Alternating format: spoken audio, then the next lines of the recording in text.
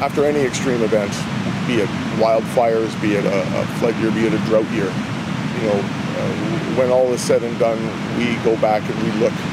With residents and politicians calling for a review of how the levels of Okanagan Lake were handled this spring, the man who makes those decisions says it was going to happen anyways.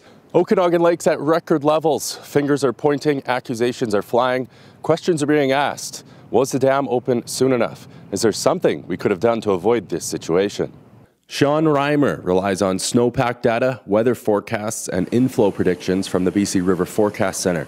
With winter snowpack data indicating a possible drought, he says they started to suspect they would have a problem in the middle of April.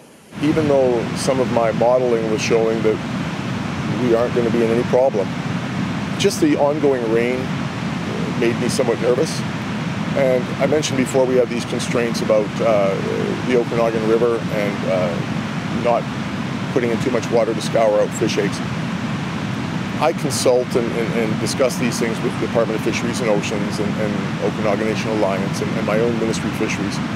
And at the time, in that April period, we were waiting for the sockeye to get to that stage where we could wash them down to Soyuz Lake. But I actually told them that I said we can't wait for them to be done.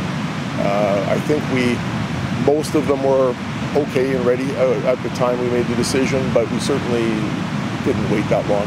So that third week of April, we really started ramping up our flows to beyond our sort of design capacity in the Okanagan Channel here. Reimer says this year broke all the models, and it was simple Mother Nature at work. Because of that, he says he's not worried about a possible upcoming review.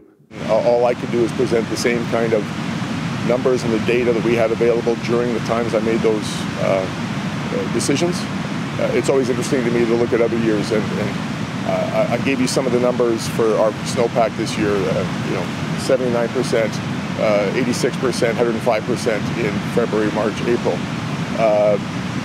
Last year, we were at 121%, 122%, 133% on those same dates, and there was no problem. The difference this year was the rain.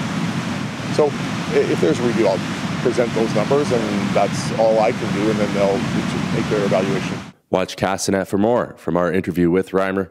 For Castanet in Penticton, I'm Colin Dacre.